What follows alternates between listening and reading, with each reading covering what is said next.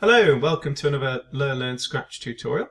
In today's tutorial I'm going to show you how we can create a sequence memory game or copy the sequence game. So let me demonstrate. We press start, it says welcome to my game, and it says click the sequence. And all you have to do is whatever sequence it says, you just copy it.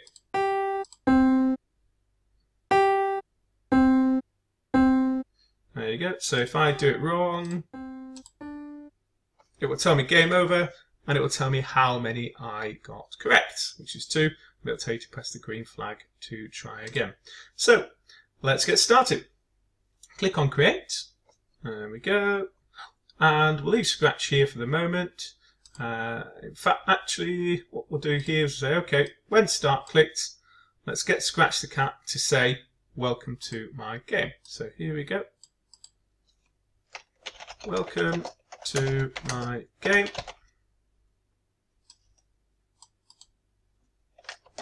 Copy the sequence. There we go. Brilliant. Nice and easy. So at the start of the game it says welcome to my game. Copy the sequence. Brilliant. So we've got that working there, and we need to also add a new sprite, and we'll just add a button for the moment. There we go. So we've got the sprite, the cat sprite, and here's a button. There we go. So here are buttons. Let's get the button going. When this sprite is clicked, or when this button is clicked, what we'll do here is we'll make it pop by making it slightly bigger, waiting a 1/10 of a second, 0.1, and then we'll make it smaller again, change size by -10, and we'll make a sound. Play note 60. There we go. So it says welcome to my game. Copy the sequence. There you go. And if we click on it, yay, it makes a sound. Brilliant. Good. So that makes a sound, which is great. And now what we need to do is we need to remember what button, what sequence of buttons has been pressed. So here, if we imagine we've got 2 buttons here, and that one's button 1, that's button 2. In fact, let's change button 2 to a different colour. Colour the shape. Let's go with a red colour for a moment. So let's imagine it goes 1, 2, 1, 2. We need a way of remembering the sequence of buttons that's been pressed. So how do we do that? Well, what we do here is we say, okay,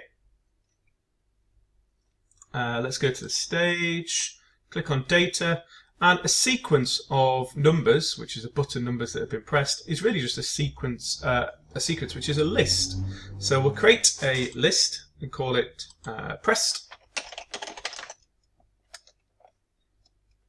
There we go. In fact, we'll call it button pressed. Button pressed, so we know. There you go. So there's a list of button pressed. There we go.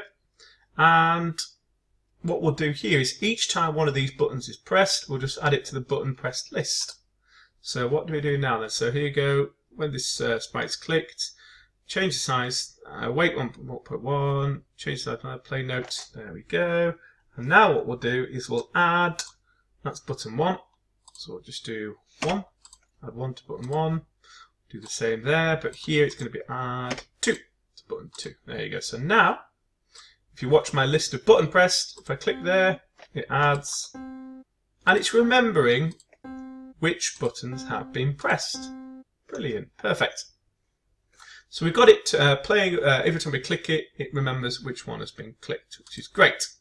So what we also need to do here is we'll say, okay, at the start of the game, we need to get rid of empty this list out. So let's just delete everything from the button pressed list. So at the start, there you go.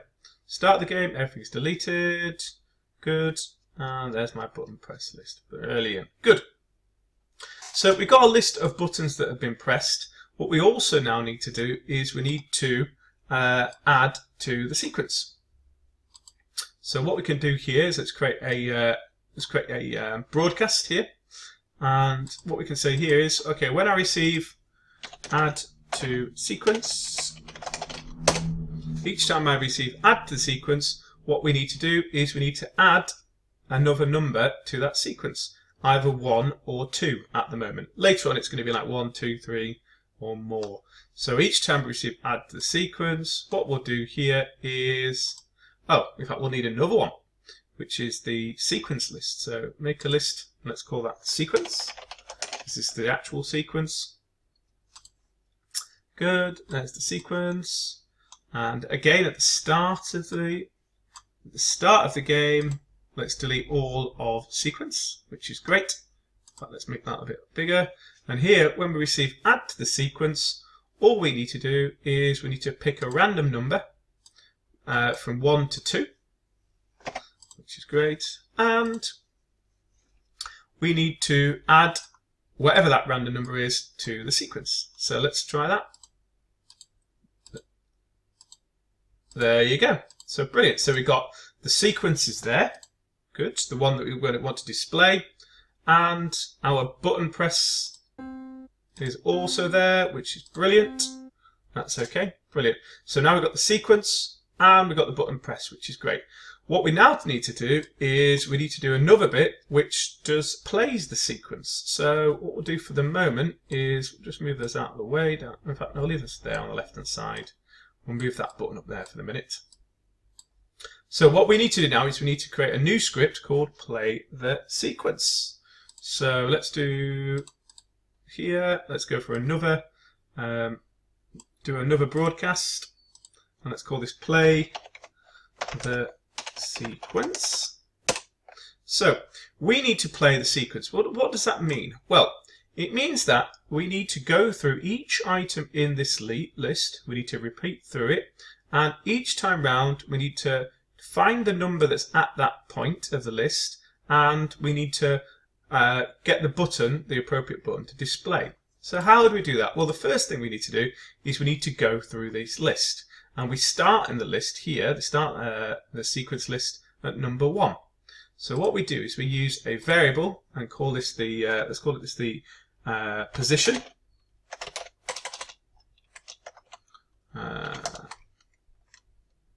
That's the position in the list, and here we go.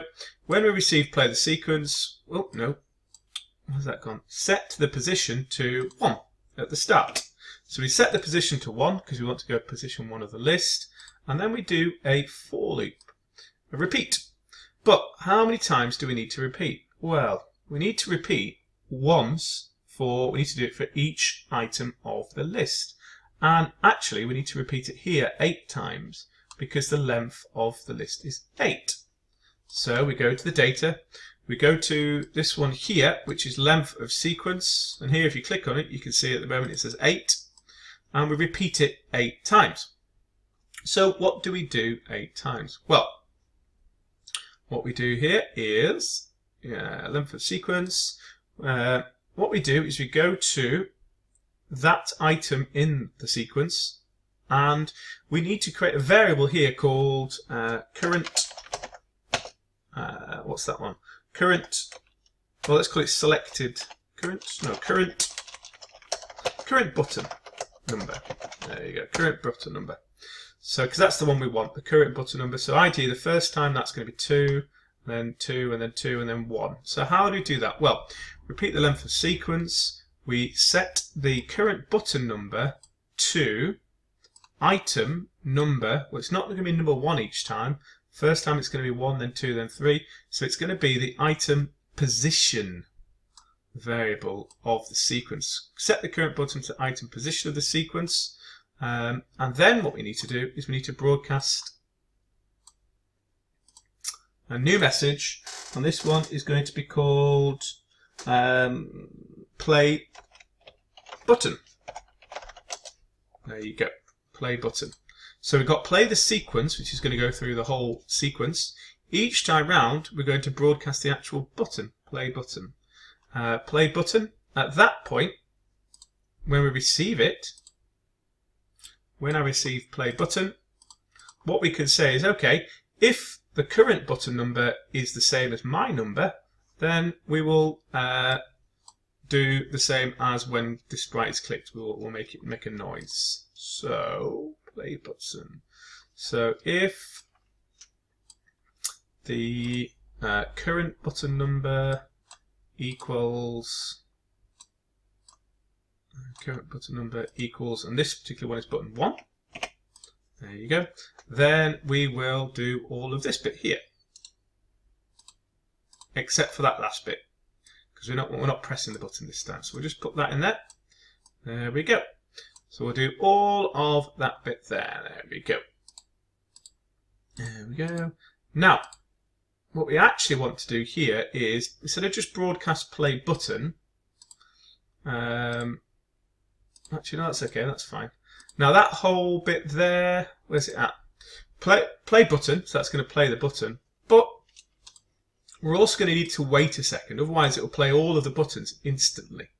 Let's just try that now. Let's see what happens there. So broadcast play button, set the current button number to the item position of the sequence, broadcast the play button, wait a second.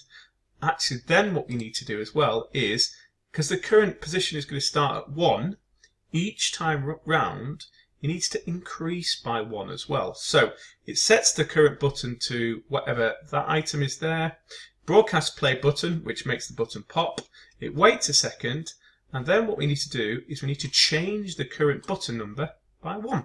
So then it will move on to the second item, then the third, then the fourth, and it will do that 8 times. It'll go through that sequence 8 times. So that's okay for there, which is fine. We're going to need that one in here as well, so let's just copy that script over to there and change that to button number 2. So hopefully now, if we go back to the stage just to test it, when we do play the sequence,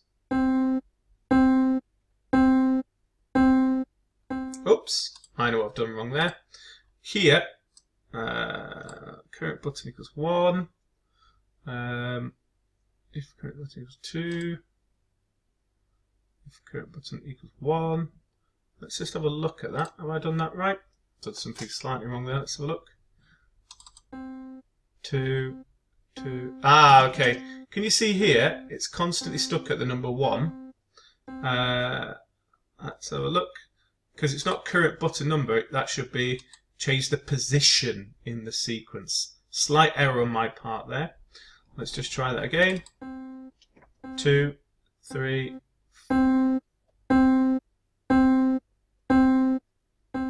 Brilliant. That's okay. That's good. Excellent. What we'll also do here is, instead of putting note 60 there, let's just change that to 62. So now, if we click on play the sequence,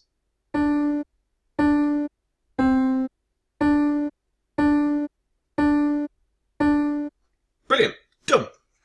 Excellent. Good. Good. So, that's all done. So what we got there? Well, we're getting somewhere closer to what we need now, which is good.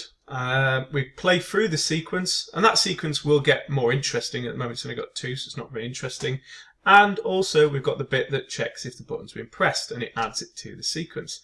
But what you also need to do now is we need to find out if each time after our buttons have pressed, when we've pressed the same amount of buttons as the length of the sequence, we then need to check that the button order has been correctly pressed. If it has, we delete the button press list because we want to start afresh. We need to then play the sequence again. So that we need to add one to the sequence, and then we need to play the sequence again, and then the whole thing goes over again. So how do we do that? Well, what we also need to do here on the button is say, okay, when we've been clicked, down here at the bottom, if we have been clicked and we've added our button to it, after we've added our button pressed to the button press list, we need to check to see if the length of this list is the same as the length of this list, and if it is, we need to check the whole sequence. So that's quite easy. So here, if, and we need an equals, if the length of the sequence is the same as the length of the button press list, there we go, then we need to do another broadcast called check the sequence. check the sequence. There you go. Good. And we need to check the sequence to see if it is any good. Good. All right, so let's have a look. So how do you do that? Well, go back here, and what we do here is we go, okay. When I receive check the sequence, what have we got to do? Well, when we receive check the sequence, we know that if we got to this point here, these two must be of the same length. So what we need to do now is we need to do a similar thing here, where we're going through the entire list, and for each item in the list, this time we check to see if the two items are the same, or rather, we check to see if they're not the same.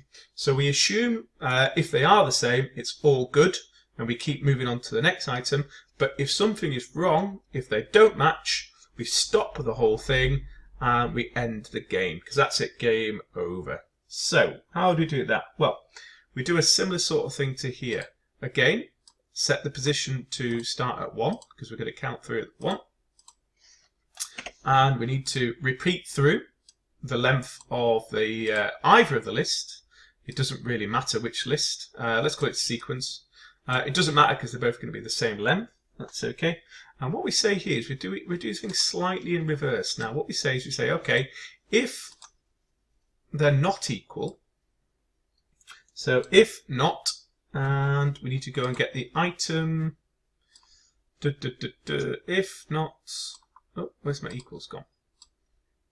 If not item, not number 1, but item position of sequence equal to item button. There we go. There you go. So we go through the entire sequence. Oh, no, hang on, not repeat sequence. Repeat length of sequence. Oops. Repeat the length of the sequence. Okay. If for each item, if that item at that particular position of the sequence list doesn't match the item position of the button press list, then we need to broadcast game over. Broadcast game over. Game over. And broadcast game over, and then we'll just stop that whole script. So let's kill that script. Stop this script. There you go. So if you receive check the sequence, you broadcast game over and stop that script. If it doesn't, if it doesn't match, then what you do is you change the position by 1. There we go. Change the position by 1, and then go back through, and that way the position will go then to number 2. We'll go all the way through again to number 3, 4, 5, 6, etc., etc. If you get all the way to the end of this loop and you've looped through 8 times and checked everything, then what you need to do is you need to reset the whole checking process and add to the sequence, which is great. So if it doesn't work, what we'll do is we delete everything out of the button press sequence, because we're going to do a new button press sequence. We'll start again. We're going to add to the sequence, so we can just call that broadcast again, do another broadcast. So we'll add another one to the sequence. Also, we need to say, okay, well done, get the cat to say correct. So let's do another broadcast, and let's call this correct. Oh, correct. Broadcast correct. Wait a second while the cat says correct. There we go. And then we need to play the new sequence, which has been added to. So again, we can just call that last one of these broadcasts. There we go. And that's really, really useful. Broadcasts or functions, depending on what you're doing, they're really, really good because you don't have to keep recoding stuff. You make the code once and you just call the function as many times as you need it, or the broadcast in this sense, this one. So what we got? Cat here. We got to handle the 2 situations. When I receive game over and when I receive Correct. So when I receive correct, that's nice and easy. Let's just say correct. Good. Say correct. And when I receive game over, say game over. Game over. For 2 seconds, and then we can tell them their score, can't we? So how do we work out the score? Well, it's quite easy. If the sequence gets to 3 items long, and they get the 3rd item wrong, then their score is going to be 2. If it gets to 5 items long, and they get the 5th one wrong, then their score is going to be 4. So their score is effectively going to be 5, or whatever the length of the sequence is, minus 1. So what we can do here, nice and simply, is we'll use a join, or a couple of joins here, stick one inside of the other, and there we go, and we can say, you scored, there we go, that score is going to be the length of the sequence, minus 1, and then we'll just put a space there, in fact put a space after scored, otherwise the numbers will be stuck together. Scored, space, there you go, and here, space, you scored, and then we'll do points, or whatever you want to call it. Good. So when I receive game over, when I receive correct, that should all now hopefully work. What we also need to do here is we need to say, okay, when after we press start, when we've received play the sequence, we need to do the first play the sequence here at the start of the game. So how does that work? Well, we'll get the cat to decide that because he's doing the talking here. So on start, welcome to my game, copy the sequence, and he can start the game now. So he can say, okay, add to the sequence, because it'll be at the start of the game it will be 0. Right, hopefully now we'll add to the sequence. Let's have a look. Yeah, add to the sequence, and then we need to play the sequence. Play the sequence. There we go. So hopefully now, welcome to my game, copy the sequence. There you go. There we go. Well, that's somewhere near. We're getting closer. I'll just work out what's gone wrong there. We'll work out what's going on there in this. Oh, hang on. There you go. That's why.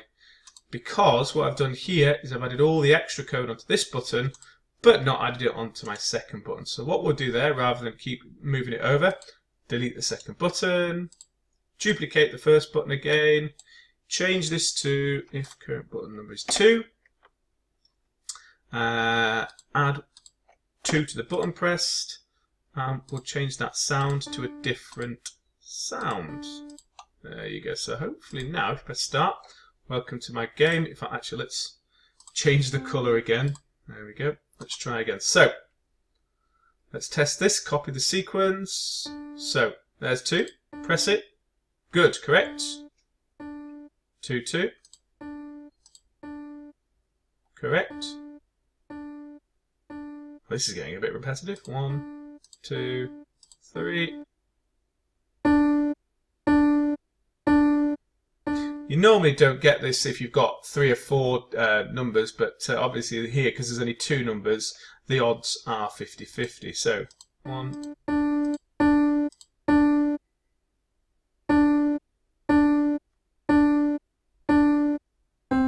There you go. So it's starting to change. And hopefully now it should say game over. You scored 4 points. There you go, which is correct because the sequence length is 5. Which is brilliant. Good. Also, might be an idea as if when you do get game over, let's hide these buttons. So what we can say here is, okay, when I receive game over, let's hide, looks, hide the buttons. Good. That's that one there. Let's try that there as well. So we've both got that. And when start button clicked, we need to show them. There we go. We'll do that as well. Let's copy that there. So hopefully now, start the game. Welcome to my game. Let's have a look.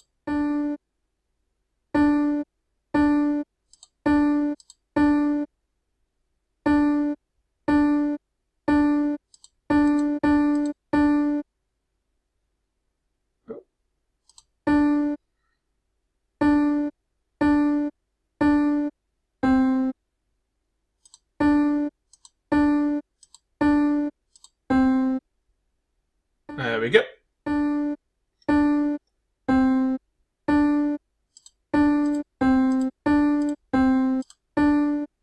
There you go, game over, perfect. And when you press start again, it appears. Good. So, there you go, we've got the basics of the game. Let's just hide. Now we've got all our coding out of the way, the main bit of the coding.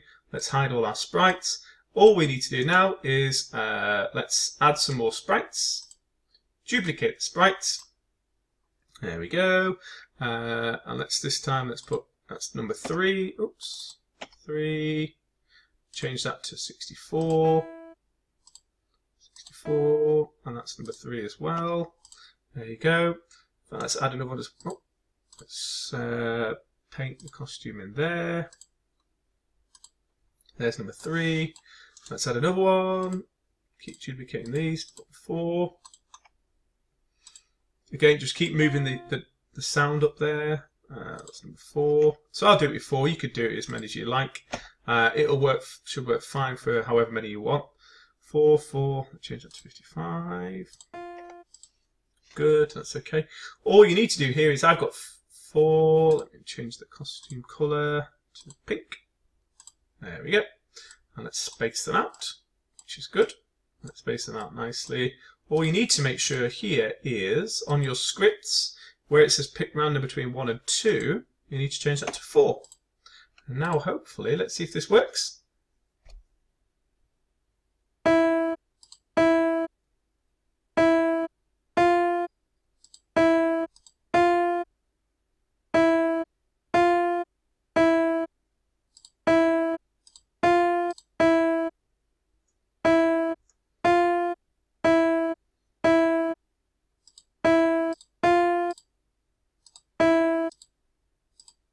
Oops.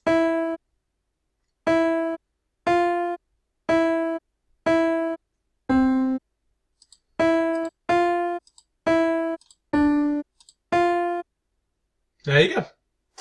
And that's it. That's pretty much it. So that's about it done there. What I'll do actually as well is I'll just go here, fill with colour, and we'll do a nice little change the background colour as well. You can play around with it, which is all good. But there's the basics of the game. It's all done. Nice and simple game. But I should imagine if you start doing quite a few colours here in a big circle up to 10, it's probably going to get quite difficult for the user quite quickly. There you go. So, what could you do to improve this game? Well, I would say a start screen where it says, a pretty start screen here with a start button. That would be a good way of improving it. You could also do some background music. That would be another one. You could also do here at your game over screen at the end, instead of just the cat saying game over, you could do a background where it says game over and then displaying the points using, instead of actually just saying the points, you could use one of these numbers down at the bottom here and actually get it displaying the actual number. That would be another way of doing it.